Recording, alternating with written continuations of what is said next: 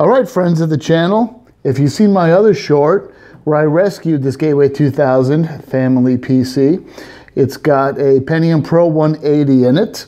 This will be my first boot. I haven't cleaned it, I haven't tested it. I'm gonna boot it and let's see what happens.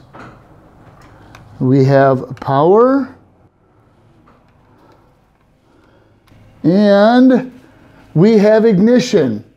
We have a Pentium Pro 180 and keyboard, and I think it's recognizing the CD-ROM drive. Yep, CD-ROM drive. Recognizes the floppy drive. We do not have a hard disk in here, but I'm pleased to say that at the end of the day, I think I made the right choice rescuing this, and we are going to do a real video taking this thing apart and cleaning it.